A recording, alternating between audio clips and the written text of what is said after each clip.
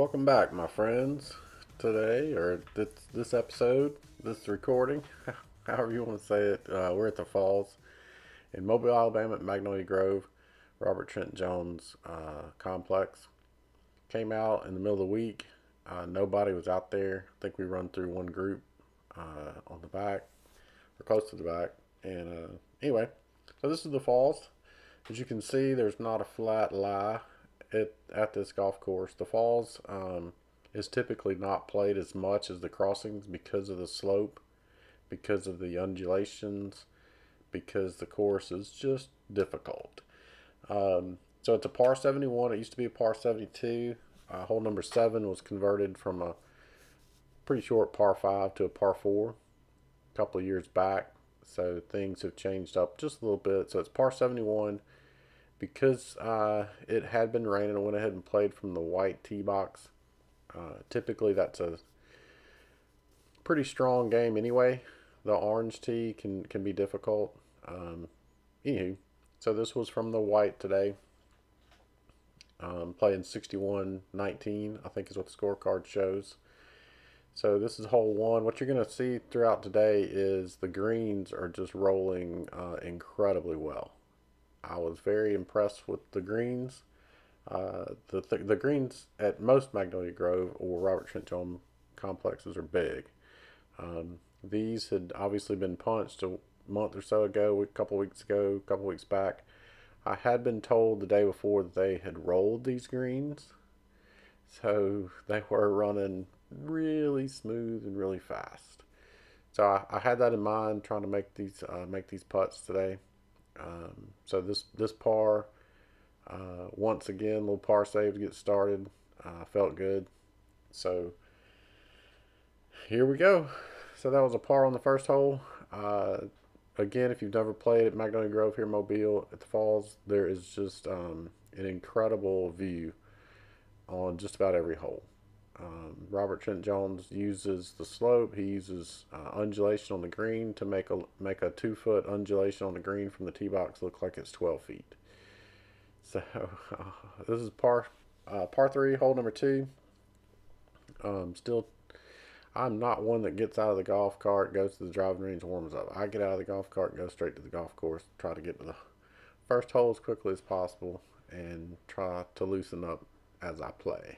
Probably a bad idea. Oh, so real quick on this pitch shot, I was trying to land that probably a yard short so that it would bounce off that slope and kick it to the right toward the hole. So I actually chipped that ball further than I wanted to. Wanted to make that comment. Again, because the slopes on these greens, you can use them to your advantage. I was trying to do that here, and as you can see, missed because it should have been a lot closer to the pin. So this putt, very disappointed there. Missed that par and have a kick in here for bogey. So through the second hole, bogey. Hole number 3, beautiful hole here, dogleg right. The idea is to hit it over to the left. And if you can catch the slope, if you can stay in the fairway and kick basically where my ball probably landed, hit soft there and got caught up in the rough. If that lands in the fairway over to the right, then it runs down that slope. So still not a bad deal. Tried to throw this. I thought I'd left that off the green, but it did cut back. So caught the edge of this green here. And the thing about this golf course, you got to pay attention to the topography. The green may look like it's going to break one way, but the topography of the landscape may push it a different direction. Kind of disappointed in this putt. I thought I read it well and just didn't hit it. So this is one of the putts that it's got a lot of meat on the bone, if you know what I mean. I was a little nervous about this one, but tried to maintain the putting stroke. So got a par out of number 3. Headed to number 4. 4 is you can't see the green. It's a straightaway par 4. Pretty simple. It's very short. But the trouble can be if you fade it like I do or cut it, that trap on the top of the hill on the right can come into play. So I think you can see the 150 marker right there. top of the hill. So you kind of aim for it, and no reason to kill it because there's traps in front of the green. So you just kind of bust something out there. Pretty simple.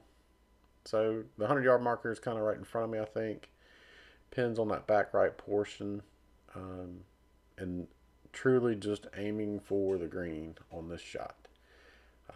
It is it is important to get the ball on the proper portion of these greens. These greens have a tendency to, again, have some undulation on them that can throw your ball nowhere where you really want it to go. My photographer today was my wife, Cheryl, and it was pleasant outside. It was about 85, but just trying to keep her relaxed. So, videoed from the cart here, and what you couldn't see is that was dead on line, and it was probably 3 or 4 inches short. So number 4 there, I'm calling that a birdie, an almost birdie. I wish I could have got that one in the cup. So hole 5, par 5, 506 yards. This is a 3-shot hole for me. Has always been a 3-shot hole for me. Never been able to try to reach the green here in 2. Know plenty of guys that can, that hit it, 280, 300. So the idea here for me is to miss the big slope on the right, miss the trap on the left. So kind of go right there in the valley, and today I was able to do that again. So we kind of fast forward through the layup here. But again, just looking at the golf course, the hole, beautiful place. The weather was great. Like I said, it was about 85. The humidity wasn't bad. Leave the audio here so you can hear the wind. Don't know if you heard that, but the idea here is you can see the undulation behind the hole. You can see the pin with the green, slope behind it. So what I was saying was I'm trying to hit the ball past the hole and let it come back to the hole. So I had taken an extra stick, and this was a miss hit. I will go ahead and admit that. So I didn't hit it good, but thank goodness I'd taken the extra stick, and it ended up right beside the hole, pin high. So trying to learn to set the camera up to where you guys can see the golf course maybe a little bit better. So if you've never played the Falls, great place to be, great place for some good golf, and the scenery is pretty. If you have a bad day playing golf, you can at least relax looking around. So here's a birdie attempt on the par 5 after that miss hit, and rolled it in there, baby. So that putt, I had to leave it out to the right about a ball, and again, those are scary putts. Putting that ball out there like that. So anywho, so coming up on the again, we're playing the white today. This hole is playing a little short. I think it was 143, 141, somewhere in there. Pin's in a good spot though. Not tucked anywhere difficult. And I pull it. So I pulled it left and have about 30 feet maybe for a birdie. And again, the greens are rolling fantastically. The Falls, to me, I can probably say I can't remember the last time it was in such good shape. Now, having said that, I don't play out there every week. So, anywho, golf course in good shape. The photographer is filming from the golf cart again, so we had to zoom in a little bit. This putt, I was really disappointed in this putt. I thought I'd read it correctly, but just as you can see, put a lot of extra heat on that, and this putt scared me. So this was a par putt from about 6 feet, and when that went in, big sigh of relief. So this is number 7. This is the one that converted from a par 5 to a par 4. The tee boxes, I think, were pushed back a little bit. But again, it was still a short par 5, and the guys that could hit it pretty strong were birdieing this thing consistently. Even us short knockers were having some success on this hole. So tee-ball, not great. I think I had 165, but that was to the hole. So I'm at the 175 marker, but the pin's on the front. So take a big divot there, catch the fringe, and this was a huge left to right breaker. But thankful that the pin was on the front. Get a good roll. And drop in birdie number 2. Birdie, baby. So, acting like it's a par 5 again. So, number 7's a good hole. 8 is my nemesis hole. I'll just say that out loud. So, the lake or creek you see there, the falls that the course is named after, is off to the right. I think we get a picture of it here in a minute. 8 is a beautiful golf hole. It really is, but it's brutal. It's all uphill. There's a slope right in front of the 150 marker. You're going to see that here in just a second. And what you can't see, this is kind of like Augusta. It looks flat, but I'm actually standing on a pretty steep slope. So my left foot is way above my right, and you're going to see me kind of fall back because I was off balance. So took an extra stick, lay this out there. I think it catches the fringe on the front of the green. I'm all excited until I get up there and realize there is nowhere to put this ball. This pin position, yeah, not my favorite pin position. So I don't know if you can tell, but there when I was coming down there, it's right at the bottom of that slope. If you go past the pin, probably 5 or 6 feet coming back down, which is where I'm headed, it could catch the slope and go all the way back down to the front of the green. So I was running a little hot after that chip shot because I knew I had to get it close, and then I absolutely brain farted there on that putt, and still running hot and just slapped at that. I'm actually really glad that went in. Oh, I was so mad about number 8. 8 always gets me. I don't think I've ever parred 8. 9 is probably one of my favorite holes from the fairway. I mean, look at this. It's just gorgeous. So I'm on another hump. So there's basically a drop off at the edge there. Thank goodness the pin was on the front. I just played through a foursome there. The three of them. They're off to the left over there. And then what happens on 9? Again, just scratching my head. I really thought this putt was going to go toward to the right. Toward the water, but even looking at it on camera here, you can see that the green breaks back to the sand trap. Maybe I'll remember next time. So I go out in 35. Remember, it's par 71, so the front only had one par 5. The back's got 2 par 5s, number 10 and number 18. And what you try to do here is, if you can cut the left corner here over this kind of dead, well, you can't really see it. There's a kind of a dead oak tree to the left of that trap, and if you can go right over the edge of that tree, you get a lot of distance. The assistant pro Matthew Williams plays here. Played with him one time. He flew that tree, and he had like 160 maybe into the pin. Oh, it was so sad. He did 2 putt for his birdie.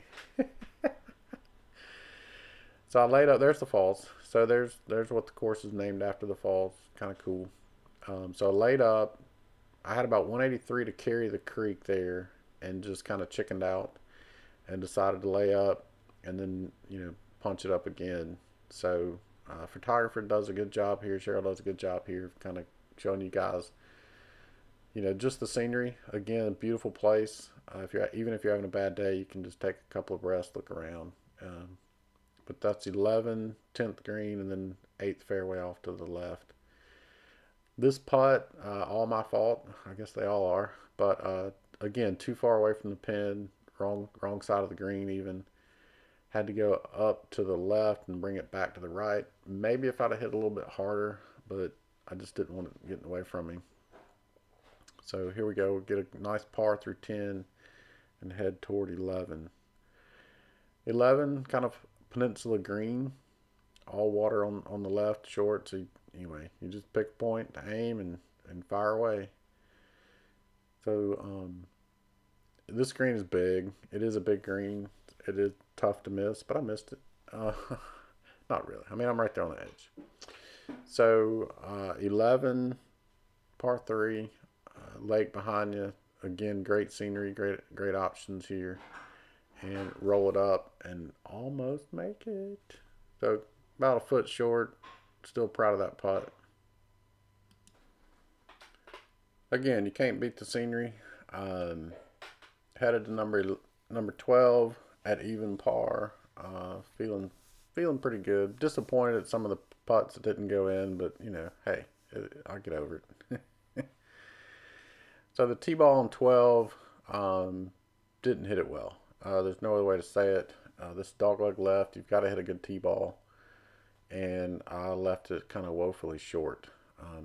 A good tee ball would be about where our cart's parked here, to where you got a good angle at the green. You can actually see the green. I couldn't see the green from where I was hitting from. I could see the top of the flag. And check out this green, y'all. This green is absolutely brutal. And then the pin position, somebody ticked off the greenskeeper, right? I don't know if you guys can tell, but it's on the precipice of that cliff. And it was probably a 3 or 4 foot from where I'm at to the pin, maybe even, yeah, probably 3 or 4 feet. Tried not to catch that slope, because if I do, it slings it back, probably right back where I'm at. Still not real excited about where I left this, but I think this is probably five feet left, and I've got to swing it out here outside the cup. Maybe a ball, maybe 2 balls. About a ball, it looks like. And anywho, yeah, quite relieved to see that ball go in the hole to save that par. Again, just didn't hit a good drive there, and then didn't get the ball. I think even if the ball gets to that hole, it still spins back because of that slope. So again, green portion is truly important on a lot of the holes here. Easiest par 3, probably at the whole complex. Number 13, down, a little downhill, flat green, and bulkhead back there. The railroad ties make this hole look pretty cool. So this putt, I think this one was straight. As you can see, though, there's some uphill to it, and rolling it right to the edge. Oh, I could have cried. So hole 13, another half roll that goes in. It was a little uphill, so still stuck at even.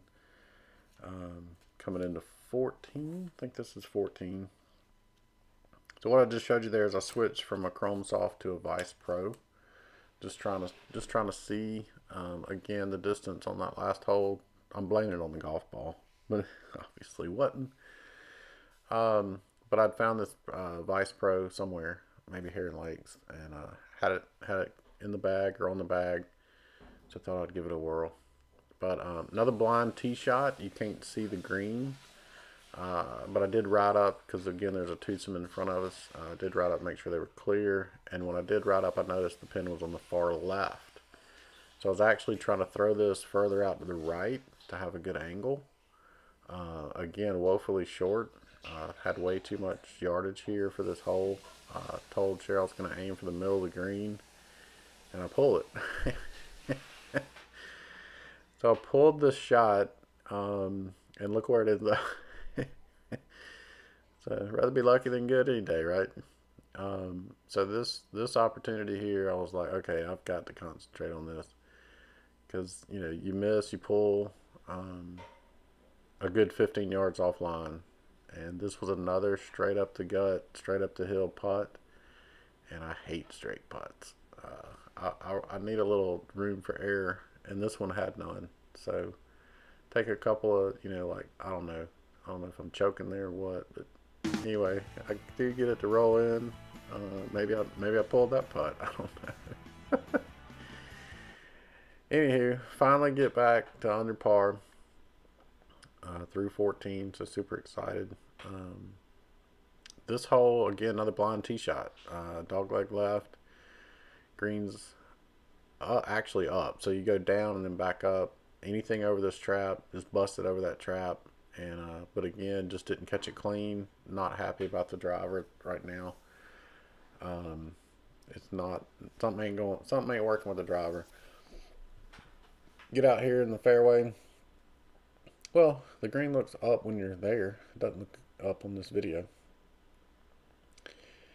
So pin's right in the middle. If you go past I think there was a bank behind it, so I was actually trying to go right of the pin here, and then I don't know if you guys saw where that ball just went, but it went straight left. So that's the third or fourth shot I pulled. So I'm like, what? So I do take a practice ball here to try to find out why I'm pulling everything.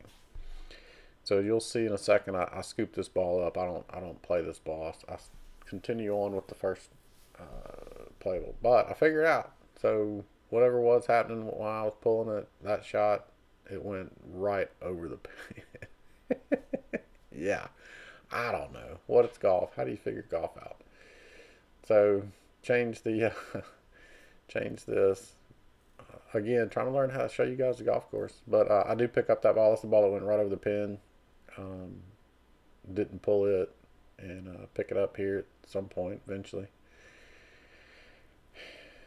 So again, ball off to the right over here, a good 15 yards offline. And this is another one of those chip shots where I'm trying to use the slope to my advantage. Tons of options here to pick from, and throw it up, get it out there to the slope, and yeah, it worked. That one worked out. So very proud of that shot. Don't even pick up the putter here. A little tap in, but watch how nervous I get as this barely catches the edge. Oops. Anyway, it goes in, right? Hey, if it's in, it's in. 16 is kind of, I don't know how to describe 16. It's scary. So if you go straight or right, there's a ravine down there to the right. If you go left, you get hit. You get the trees. So went back to the chrome soft here. Didn't care about distance on this hole. It was very short, like 349, something like that. So hit the standard cut, the kip cut, and get down here, and it is like soggy, super wet, squishy water coming up. So I move it a couple of yards off to the right to get out of that absolute mud and muck. And I would consider that casual water because my big frame, when I was stepping around that, it would squish up. So take relief from that. I like this hole too. There's water to the left, bunkers to the left, short right bunker, and you cannot go long here. So pretty proud of this shot. This one goes just left of the pin, and I thought it checked up, and it may have, but it does go past the hole. So again, setting up so you can see back up toward the fairway there. I'm trying everything here because I'm guessing it goes to the left, but I wasn't quite sure. Topography comes off from the left, so thinking maybe it pushes it left to right, but went with my gut here and what I was seeing, which was about a ball or two out to the right. And again, they're fast, so put a little roll on it, and look at that. Oh, about 6 inches outside the cup, it actually broke left.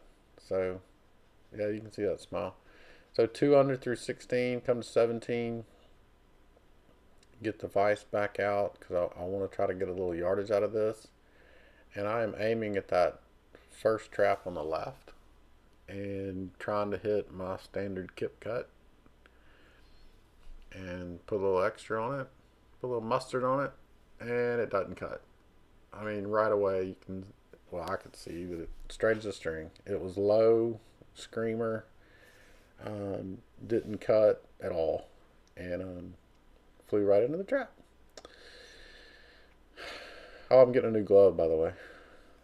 I'm just using this glove till it actually wears a hole, and then I'll switch it. I already have the new glove, but using it as long as possible. So, best decision I made all day. I switch clubs. I go with more club, uphill, because anything short is a deep bunker. And I started thinking, hey, if I go long here, that's not bad. Plenty of room long. I don't know if you can pick up the ball here, but when I see it bounce, I knew it was on the green. So yeah, pretty excited about that shot. Glad I switched clubs. Glad I went with more club. Again, greens are big, but what you can't see, maybe, unless you know. Anyway, there's a trap just on the other side of the green there. Front, it protects the front, and it's just brutal, brutal trap. So plenty of room past the green, left over there to our right on the screen. Anyway, if you got to miss it, go long. So that's why I went with the extra club there. Did not want to be short. And look, you guys figured it out. If I'd have gone with that first club, I would have been short. So the longer club got me to the green. Now this one's crazy, y'all. So from this setup, camera setup, this looks like the ball should go to our right. But standing over it, it was like, it's got to go back toward the cup. So I think that was topography putt. Big hill off behind us there. Brings that ball back to the hole. Enough about that. Hole 18. Par 5, 512. Lots of traps in the middle of the fairway here. You just want to get it over those big clumps of grass. And I did. And I felt good. Feeling real good, actually. Thinking I might get there. And look at this. So my best guess is it must have taken a left bounce, and then a second bounce must have caught the bank there of that. Anyway, whatever. It's in the trap. So just trying to get this out down the fairway. Successful here. I think that was a 5-iron. Trying to get it inside the 150. And I hit it good. Hit it clean. So I'm about 101 to the pin here. I have a Mac Daddy Callaway that I don't like. I'm not going to be. Sometimes this club's good. Most of the time it goes left. And look at this. I actually work a cut with it somehow, some way. And so yeah, now it's my favorite club. So headed into 18, got a birdie putt. There's a clubhouse back there. If you haven't been here in Mobile, the Falls golf course, not many people play it, but I hope you've enjoyed watching this and seeing this golf course. It's actually a fantastic golf course. It's difficult, I'm not going to lie. A lot of blind tee shots, but here's the last putt of the day. Got to leave it outside the cup, and booyah! Oh, I was so happy that went in. So don't know how this happened, honestly. A couple of rounds before this were like an 88 and a 78. I'd not been playing well at all, and golf has a way of somehow popping back up, and having fun. So there it is, 68 on the Falls on the 3rd.